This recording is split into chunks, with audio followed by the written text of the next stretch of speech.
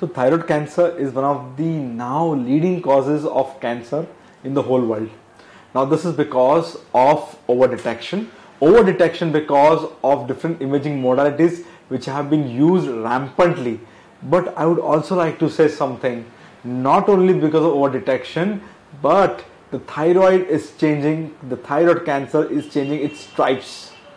It is also getting more and more diagnosed, it is also getting more and more diagnosed not only because of over-detection, but also people are having complaints. People are having the biology which is changing. So the biology has changed and which has led to increased incidence of thyroid cancer.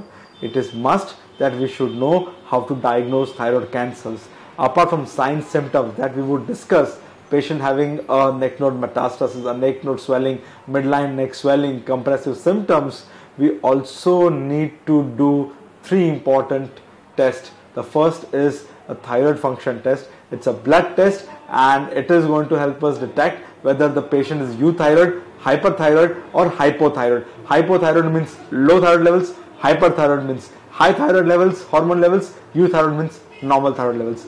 By and large, thyroid cancer patients will have a normal or a lesser or lower thyroid cancer level, thyroid hormone levels. So they will either be a euthyroid or they will be hypothyroid. I am Dr. Snehal Shah. I am a robotic thyroid surgeon.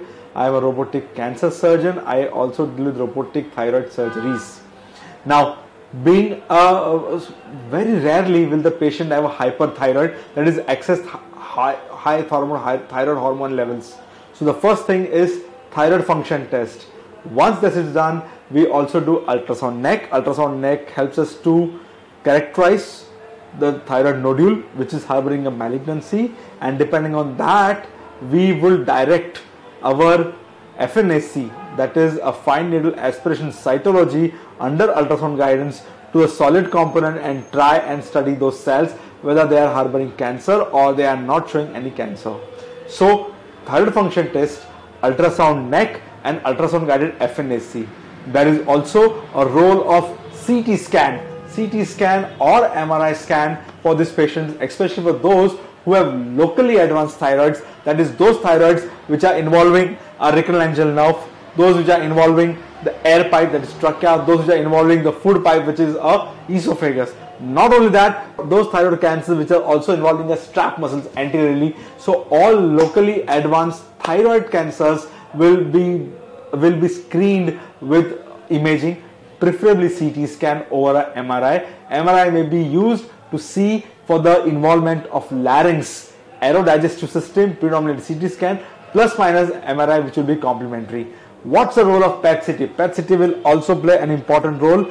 PET-CT is used for dedifferentiated thyroid cancers. These are those thyroid cancers which are not well differentiated. They are going to be very aggressive histologies. They are going to be either poorly differentiated or they are going to be anaplastic, that is those which are going to go quickly, showing no features of thyroid. So thyroid gland showing no features of thyroid cells, but something different. So this total differentiation, undifferentiation is going to lead to what we call as anaplastic. So for those conditions, PET-CT will also help not only detect thyroid cancer, it will help in prognosticating. At the same time, it will also help us to know how the patient is going to respond to therapy. Apart from that, sometimes radioiodine scan is used, especially in a hyperthyroid state or a thyrotoxic state, as to know which is a actively secreting active solitary thyroid nodule or which is the active nodule among the toxic multinodular goiter. So these are going to help us find out. There's something called as a flip-flop phenomenon. Just to wind up, I would like to say there's something called as a flip-flop phenomenon. Flip-flop is those phenomenon where if the thyroid on a PET-CT shows uptake, means it's dedifferentiated, but that does not show uptake on PET-CT, but on a radioiodine is a thyroid which is well differentiated. The second scenario is well suited for the patient prognostically. The first scenario will portend a poor prognosis. Thank you so much. This is to access to more information on this. Please access my site, my website. Thank you so much.